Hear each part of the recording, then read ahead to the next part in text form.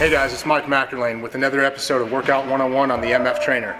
This is a special episode, something we haven't done yet. This is Real Training 101.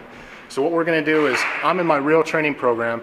I'm going to explain all the different types of things that I'm going to do with each progressive set or superset, and then come back to you guys and talk to you about the technique afterwards. So here we go. I got a set of power cleans. We're going to move right on over into box jumps. All right, here we go.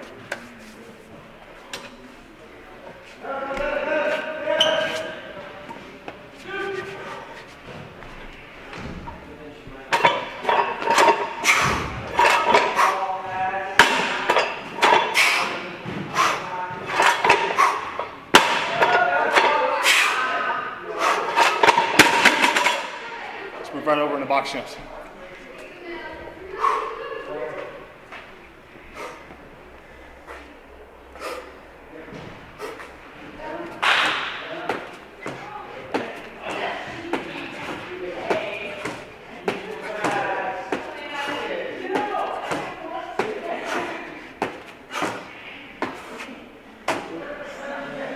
All right guys, just finished a set of power cleans and a set of box jumps.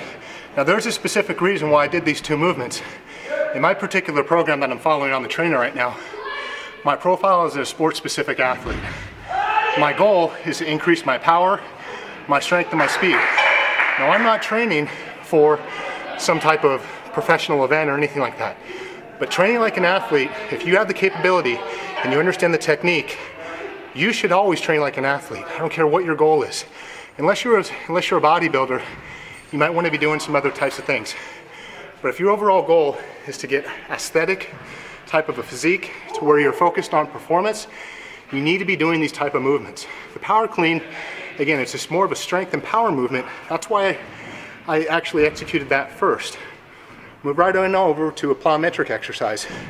But I do this at the very first part of my workout program because trying to do plyometrics at the end isn't the best way for your body to generate the force and the power needed to enhance your performance. So we're going to move on to the next set here. Talk to you soon.